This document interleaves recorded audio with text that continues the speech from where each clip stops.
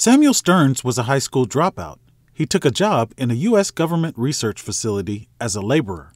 There was an explosion in the facility and Samuel was exposed to high levels of gamma radiation. He was hospitalized and quickly found he had an unquenchable thirst for knowledge, reading every book he could get his hands on. His intelligence grew to above genius levels. Over the next few weeks, his skin turned green and his cranium grew upward. He began calling himself the leader and set up a group of global secret bases and organized a global spy ring to steal technological secrets. The leader became bent on making the Hulk his ally in his quest for world domination. The leader was a founding member of the Intelligentsia, a group of smart supervillains who came together to share secrets.